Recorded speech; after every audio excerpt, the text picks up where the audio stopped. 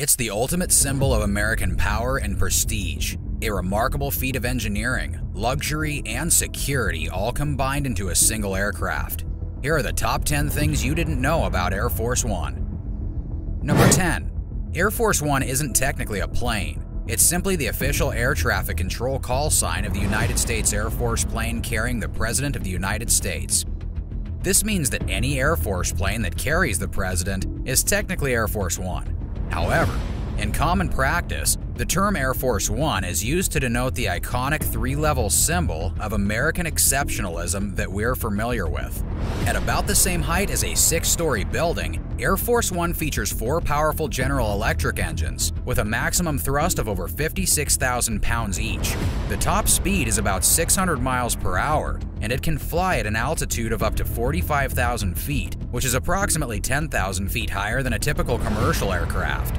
Able to accommodate 76 passengers and 26 crew members with 4,000 square feet of interior space, Air Force One has a maximum takeoff weight of 833,000 pounds and a range of 7,800 nautical miles. This mammoth modern marvel also isn't cheap, with a cost to build of $660 million back in the early 90s and over $200,000 now to operate for every hour it's in flight. Number 9. There are actually 2 Air Force One planes in operation, since it is standard practice to have a backup aircraft available for use in case the primary plane becomes unavailable due to maintenance or other issues. Having 2 planes also allows for one to be utilized for travel while the other is being prepared for another upcoming trip. This ensures that the President of the United States always has a fully operational and secure aircraft at their disposal. The 2 planes are identical and are designed as VC-25A, which are highly customized versions of the Boeing 747-200B. Number 8. Every Air Force One flight is classified as a military operation, requiring a meticulous preparation process. Before takeoff, the Marine One helicopter transports the President from the White House to Andrews Air Force Base in Maryland. Upon arrival, the Air Force inspects the runway and aircraft, ensuring they are ready to safely transport the President and his motorcade to his plane. Once the safety checks have been completed, the mission can commence, and Air Force One will take flight. The Air Force is highly protective of its most advanced aircraft, and only a select few have the privilege of seeing it from the inside. Even those in the highest echelons of power are not allowed access to certain parts of the plane, and the precise details of its layout, avionics, and defenses are kept strictly confidential. Number 7.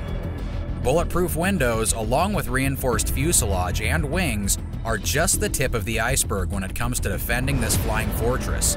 The President of the United States is Commander-in-Chief of the Armed Forces, and as such, Air Force One is equipped with a highly sophisticated self-defense system, including an electronic countermeasure methodology that effectively interferes with and jams enemy radar and makes it close to impossible to be traced. In the event of an attack, the plane can deploy countermeasures to disrupt the missile's guidance system, including anti-missile flares and mirror ball defense technology located in the wings in order to scramble infrared missile guidance systems. The body of this super strong 747 is built to withstand even a nuclear blast from the ground. If the situation calls for it, Air Force One can be escorted by fighter jets while in flight, providing an extra layer of protection. This may not typically be the case, but make no mistake, Air Force One is continually tracked, monitored, and surveilled by ground, air, sea, and space-based assets. Suffice it to say that wherever the President of the United States goes, there are more than adequate U.S. air, land, and sea combat forces either very close by or in the near vicinity that can quickly respond in the event of any kind of emergency situation. Number 6. A visible physical threat is far from the only danger that must be guarded against, and Air Force One is a highly secure aircraft with more ways than one, most notably via its advanced and cutting-edge communications network, which protects the President and the plane from intrusion. Onboard electronics feature about 238 miles of wiring, along with heavy-duty shielding strong enough to protect against even an electromagnetic pulse.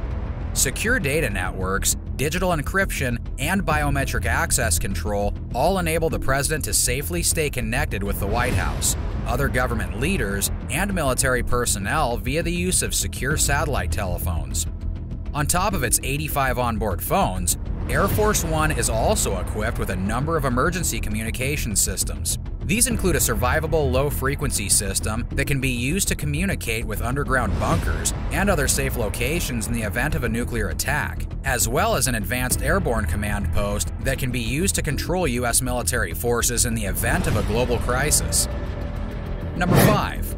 Yes, as you'd expect, there is a modern and luxurious presidential suite in the nose of the plane to provide the president with all the creature comforts of home while in the air. But what you may not know is that for more than 75 years, the group responsible for operating and maintaining Air Force One is called the Presidential Airlift Group, which was established in the wake of President Franklin D. Roosevelt's order in 1944 and originally called the Presidential Pilot Office. Subsequently, various propeller-driven aircraft served the president until President Dwight D. Eisenhower flew to Europe aboard VC-137A, a Boeing 707 Stratoliner, in August 1959. Number 4.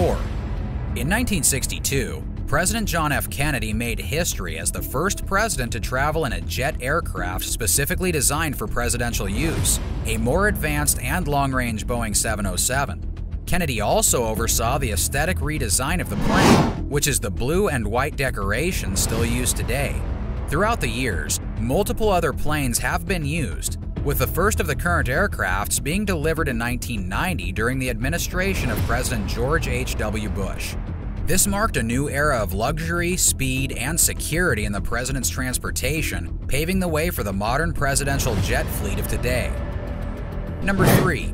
Ahead of every flight, the Air Force sends C-141 Starlifter cargo carrier planes, which transport the president's motorcade to the final destination. This ensemble of bulletproof limousines and vans, loaded with weaponry, ensures the president remains safe on the ground. Additionally, Air Force One is always followed by the EB-4 Advanced Airborne Command Post, which is known as the Doomsday Plane.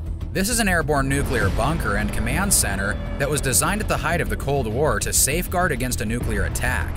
The most of the EB-4's tech specs and capabilities are classified, but we do know that one of these planes is always on 24-hour alert 7 days a week. Number 2. Air Force One has an incredible ability to refuel mid-flight with the help of a KC-10, giving it virtually unlimited range. But if you've seen the 1997 movie Air Force One starring Harrison Ford, then you probably already knew that. But what you may not know is that the film's featured use of a presidential escape pod and parachute ramp are pure fiction. That's not to say that equally incredible features do not exist, but if they do, they remain strictly classified. But one piece of information we do know is that the president always arrives at Andrews Air Force Base with the most critical and precious cargo, the football. This is a special briefcase where within lies the codes for nuclear deployment. It is the solemn duty of an Air Force officer to guard the football during the flight, before entrusting it to an Army officer on the ground upon landing. Number 1. As advanced as Air Force One is, it is now due for an upgrade.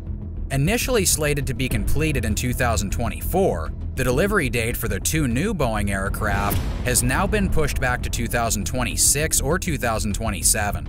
The entire project is estimated to cost over $5 billion and will include 2 new 747-8 airliners that will undergo extensive modifications, most of which still remain under wraps and have not been released to the public. What has been released to the public, however, are many of the incredible ways the president stays safe while at home in Washington, D.C. Click the video appearing on your screen right now, and you'll discover the top 10 White House security features that are insane. I'll see you there momentarily.